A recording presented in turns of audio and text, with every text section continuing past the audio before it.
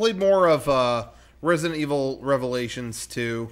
Sounds stoked on it. Like I said, yeah, no, I mean, it's not great. It's a B game, but I've had fun with it. What made it fun for me is I said a minute ago that I had been streaming it on PS4. That has actually made it more fun. Just kind of having feedback with people and kind of laughing at certain parts and talking with people on like, yeah, what should I do next? Or, you know, that kind of thing. I wasn't super motivated to play it just on my own, but for some reason streaming it is a lot more fun. I kept saying it was not as good Last of Us. And I had a lot of people telling me that was just, well, don't play it like Last of Us. It's not meant to be played that way. Even if you throw away like how you play it or the game mechanics, you're a grizzled old man in flannel leading a little girl around. Like you could look at a picture of it and go, is that fucking Last of Us?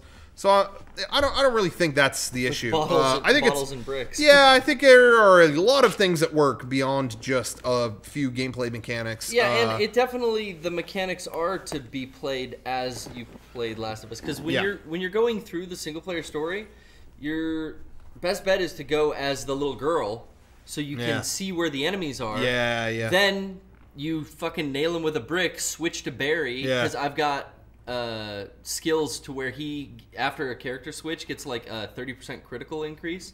And you knock the motherfucker in the head, and you just melee the shit out of everyone. Sound right, Sean? Sounds absolutely right. Right. Skills. But in general, like, don't let these cretins tell you how to play your game. I'm still having fun playing it, just in terms of I don't know. It's fun. It's you know, the exploration and the, you know, it's got some fun gameplay and stuff like that. It just doesn't have a soul to it. It's very like, who am I even really fighting? Like, I don't know. There's just I honestly wish they would have titled it something different, so it wasn't a follow up. Revelations 1 was really unique and great for what it was, but 2 is it just really feels like marketing. And it's still fun, but man, if you had an issue with DMC for them making every line profanity or whatever that was, this game, what's her name? Moira? Moira likes to swear. Every other line, well, honestly, it's a lot of characters too, but mainly her. This fucking place is shit on a stick. She's got a mouth. Oh, this fucking place. Yeah, at one point she says, she calls someone a shit stain and then sees the little girl there and says, "Oh, I'm sorry, butt stain." And then she turns around and goes, "And you know what we do with butt stains, right?" And I said, and I told everyone in the chat, like, this is a written piece of dialogue in the spoilers. Like, I'm not there this yet. is sorry. I'm really having fun with the game, but we flubbed that. Can we get another recording of you know what we do with butt stains? I'm just imagining that day in the booth. You know, wow, yeah. Recording such choice lines. Moira's my choice raid mode character that I've been leveling up. Yeah. Particular favorite of mine. I don't think there's anything wrong with profanity in a game, but not when it's forced. And it couldn't be more forced. And I was thinking the same thing about, not with profanity, but in playing Monster Hunter too. I had the same problem. They're both Capcom games. I don't know if I guess there's a connection with Monster Hunter and with Resident Evil Revelations 2. I feel like every line is trying to be a gag.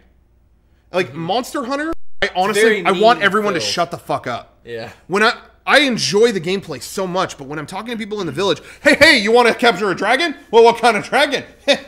You don't look like much of a dragon hunter. I didn't mean anything by it. But just shut the fuck up and tell me where to go to fight the dragon. I don't care. Doesn't like the charm. Save it. I really, I don't too much in Disgaea for me. That to me detracts from the charm. A little quirk now and then is fine, but when every single line is a gag, that's no longer a special moment. It's better left unsaid. Yeah, and with Resident Evil, oh my god, there was a part I got through. I won't spoil it because I know it's ahead of where you're at.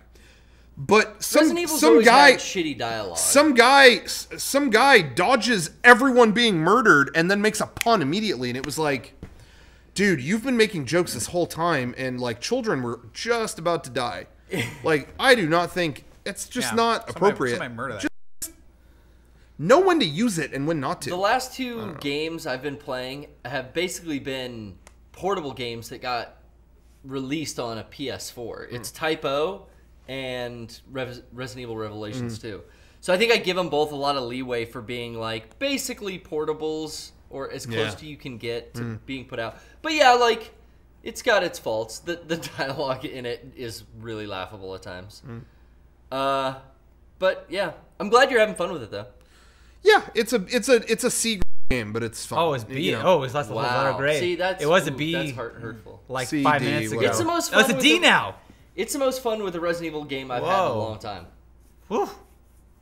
Well, the standards are so low that anything. That's true. That's true. Yeah. It's not. That is true. Not in the best. It gets a U. spot Unsatisfactory. right now. Did you actually get to play Type 0 Final Fantasy? Yeah, I still haven't it. touched that. That was before. I wanted to like at least put a couple hours into it before I did the Final Fantasy 15 demo, and that's what I did, which kind of set me up for the gameplay in the demo because they're real similar. The attack systems, yeah. Oh, okay. So I've played just a little bit, but I'm dying to get back into it because I've just recently this weekend I finished the episode Desca, or however you say it. That's right. You said it. Yep. Final Fantasy 15 demo Desca. I got the car fixed. Disgaea. Time to hit the road. It was fun. It was a lot of fun. The dungeon was cool. Yeah. But I it glitched really on enjoyed me. that. Yeah, the demo is glitchy.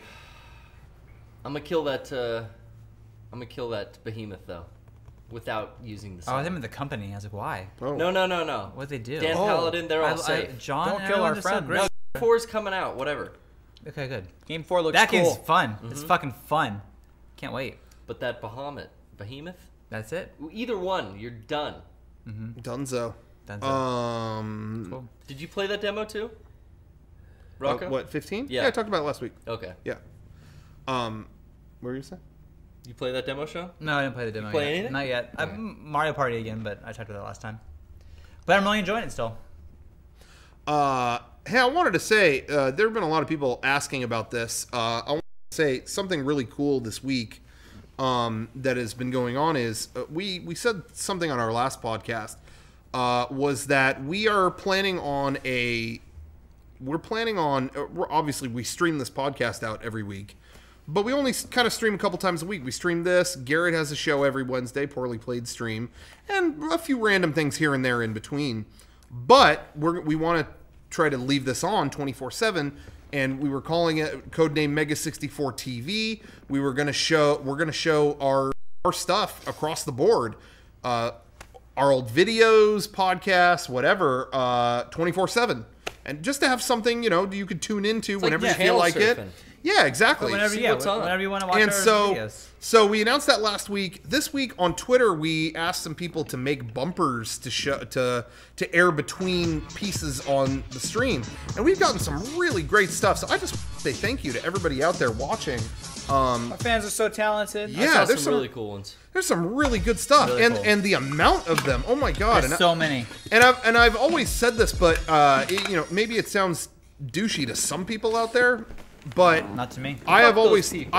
thought that our fans are the most creative of a lot of things that I They know. are. Oh yeah. We have more people who actually make stuff. That's not douchey. It's just how it is. No, just- douchey. I guess if you're not If you're not a property. Mega if 64 you're outside fan, the group. if you're a fan of Rooster Teeth, I guess is douchey for us to say Oh, well, our there you fans go. are the best. We're not here to make friends though. We're here to Yeah. create the best, most artistic fan base in existence. I think Exactly. We've already started. That's it. If you're a fan of Epic Mealtime, you don't fall into the group we're talking about. Yeah, so sorry, maybe guys. it seems douchey. But they're if you're a not fan of us, you They're not rule. watching this. Yeah. And you've Green said in the bacon. past, I know you've said in the past that we have the best looking fans too. That's true. We have some good. We have some Cute bunch. handsome fans out there. You're beautiful, exceptionally beautiful. You're better looking than most people out there. You're more creative, which means that you're smarter and more intellectual. And they're posy. And you're positive. Posy vibes. You're a triple threat. Up. Essentially, our fans are the upper echelon. They're the alpha citizens of the internet. Yeah, you guys should feel good about yourself right now. I see that on such a big level in the quantity that I see is amazing. Where again, super creative, but you're all good-looking people too. Yeah. Hey, Wow. so when you guys out there, if anybody watching this ever feels like they can't do something or I'm not good enough to do this or I'm not good, hey, you're creative and you're pretty good looking. And you're positive. And you're positive. So check your privilege. So what's your? Yeah. I mean, Hey, I've seen you all. I know the Fuzzy truth. vibes. Look, if you Put it in look, perspective. if you're single, if you're looking for a date, just remember all those things we just said and just glow. Okay, you'll attract the. Or if you're going for the job or something, you're looking for a exactly job. Or whatever you need. Just remember, you're a Mega 64 fan. That is highly desirable. That's true. You can conquer the world today. that's Someone the in the best. chat, Frog Bell Tolls or whatever, I missed the name, says, Bell I'm Tolls. ugly AF. I bet you if they submitted a Yeah. picture Probably cute or as shit. or if we interviewed them in the room right now, I bet they're not really. I bet you he bet looks they're in not. the mirror and thinks, I'm an ugly AF. But really, because you're a Mega 64 fan, you're rugged, handsome, you're Right. burned. I Oh, you guarantee just you it's true. ooze Yeah. power and strength. Yeah. I guarantee you that's Yeah. Cool. Yep. true. So anyway, thank you everybody for submitting those bumpers. We're going to use a bunch of them in the stream. We don't have a specific like moment. All right, and look forward to it. It's live, whatever. Tonight, it's Sunday night. I'm going to do some experiments with it, and it might start tonight. But I know things are going to break. Imagine so, there's gonna be some hiccups. Yeah. And please be patient, but we want to do it just because I think it's gonna be fun. yeah, so we're going to try it out. I'm sure things won't work. Let us know when it does or doesn't. You know, we're going to need feedback on it. I'm positive things are going to break. So we'll try it out Setting and we'll yourself see. Yeah, no, I'm just letting everybody know. Okay. That's why I never wanted to set a specific time. But Let's try it again, out. we're going to aim tonight, hopefully get it going, see how it works, and Yeah. see what happens. So anyway, I'm really looking forward to that. And I don't think it's too. People are asking if it's too late to make a bumper. It's not. No, we can always throw it in add there more. whenever. Yeah, so. we can always add more. You can make a bumper at any time. Yeah. And it will be on, for the answer to the questions, it'll be on this Twitch channel, twitch.tv/Mega64 podcast. But you can also watch it straight up, go to Mega64.com. It's going to be right there. That's Yeah, the we'll easiest always thing. be streaming. Yeah. So it'll always be on the front It'll page. always be right there. That's great. So anyway, be sure to check that out.